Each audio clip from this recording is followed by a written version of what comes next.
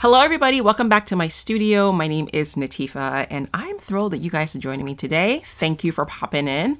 So today I'm really excited to talk to you guys about something about our magic keeping, and we're talking about the anatomy of magic mail. Now, before we started getting deep into like this whole journey of us being magic keepers and keeping the magic and really sending things out into the world to encourage people, I thought it'd be really important for us to talk about the anatomy of it. What actually makes up magic mail? And so that's what we're going to talk about today. And if that's something you're really interested in learning more about, let's dive in.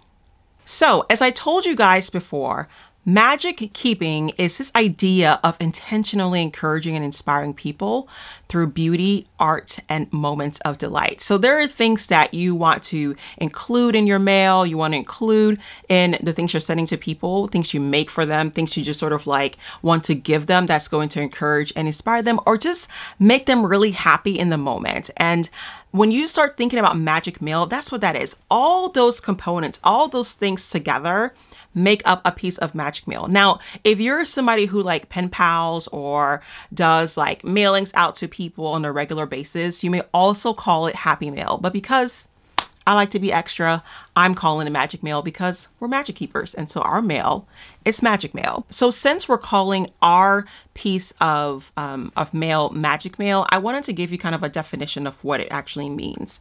And so it means magic mail is a piece of intentionally packaged snail mail that's meant to encourage and inspire someone with beauty, art, and moments of delight. So honestly, if you're somebody who, pen pals, or if you're somebody who writes letters or send out greeting cards, all of those things are magic mail. It's the same thing. You can call it happy mail, whatever. But because we're in these parts where we magic keep, we call ours magic mail, and that's what that is. So anything that is sent through the mail, something that is just really intentional about specifically to encourage and inspire people. Now, this is not necessarily about just telling somebody about your life and what's going on. You can do that if you want to, but this piece of mail is meant to encourage and inspire people. It's meant to uplift people and make them feel really good about themselves or really good about a situation they're dealing with. So if somebody's down or somebody is having a really rough time, this is intentioned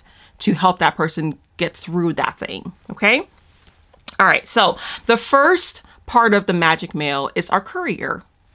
Our courier, if you guys follow me on Instagram, you'll see that I call all of my envelopes couriers because I truly believe that each and every single one of those envelopes are messengers. They're sent out into the world and they carry things. They're like, I kind of envision them as like people on those like bicycles, you know those like little couriers in like New York, the messengers or the couriers, what they're called, where they're like on their bikes, weaving in and out of traffic, trying to get to their destination to deliver something to somebody. So I really think of all of our envelopes as that, because if you really think about it, each envelope, whether it's a bill, whether it's a greeting card, or whatever is included or inside of that envelope, is sending a message to somebody. And so it is literally carrying our message across the snail mail world, waves, or whatever you want to call it. And so I really think of them as like messengers or like couriers. And so I call all of my envelopes couriers. And if you follow me on Instagram again, I have them all listed out by number,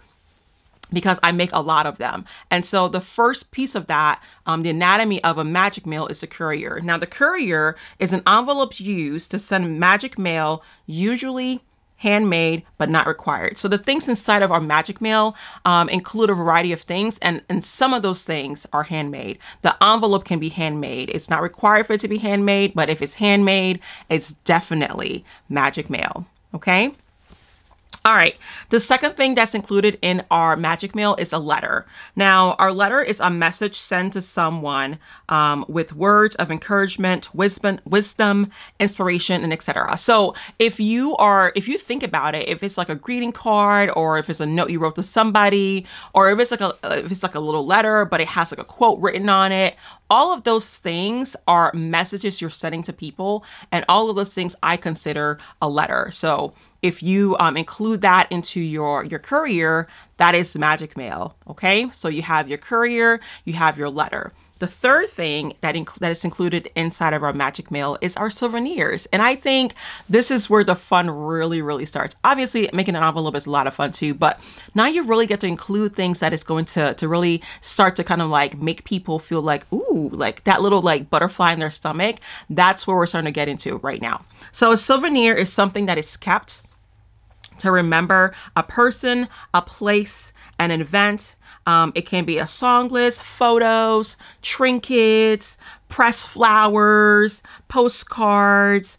But the most important part of that is that it has to be tied to a memory. So let's say you're making magic mail and you want to send it to somebody, your friend or whatever, and you went to a concert recently and you have the ticket stub from that. You can send that to your friend and say, and just tell them about it, like, oh, this is from, a concert that I went to, and maybe it reminded you of them or whatever, or you wish they were there with you, but it's tied to a memory. So you can buy your souvenirs. You don't have to like make it. And most souvenirs are not necessarily handmade. They're like purchased. So like a postcard if you went somewhere, or if you took a photo of somewhere on like your phone and you printed it out. That is a souvenir. And I think souvenirs are just really amazing because they just add something extra to your magic mail. Okay, so we have our courier, which is our envelopes, our letters, and we have our souvenirs. And then we have our artifacts. Now, artifacts are something handmade by an actual human being, okay? Something kind of bespoke. So something that's really like, you can't find it everywhere. It's like one of a kind, it's unique. It's just really like very heartfelt when the person made it for you, okay? It could be art, handmade art. It could be anything like wax seals that you made or handwritten quotes. So artifacts are like when you start making like little, collages for your friend or whoever you're sending your magic mail to, when you start, even like painting like paper with like watercolors or anything you make with your hands. If you like stitch or if you make little like if you paint, if you send a little like, portrait or something you painted, or just anything that you made with your hand, those are artifacts, okay? Because it's made by a human being, and you can tuck that into your envelope and send it on its way. And then the last part of the magic mail includes your charms and your trinkets. Now, charms and trinkets, I think, is really where we kind of get into the moments of delight, because these are the things that you're going to add to your mail to just make that person who receives it like, oh my gosh, or like just kind of gasp with like delight. And so those include things like confetti, especially confetti. Just imagine when you're like, when you send something to somebody and they open it and they pull it out of the envelope and confetti just falls out. And it's like, oh my gosh, like that little like delight that they feel. That's what a trinket or a charm is. And so things like that, like little stickers or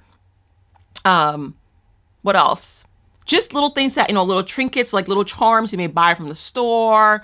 Just things that are like little, but just a little spark to kind of add into your magic mail. There could be little pins, just something that's going to make somebody just smile with a moment of delight. Those are your charms and your trinkets. And so that's it. And so you have your courier, which is your envelope, you have your letter, you have your souvenirs, you have your artifacts, and you have your trinkets and your charms. And all those things I think are amazing. Even souvenirs could be like an ephemera piece, like little pieces of ephemera. You don't have to like, if the ephemera is like old and it reminds you of something, that can be considered a piece of a souvenir as well too.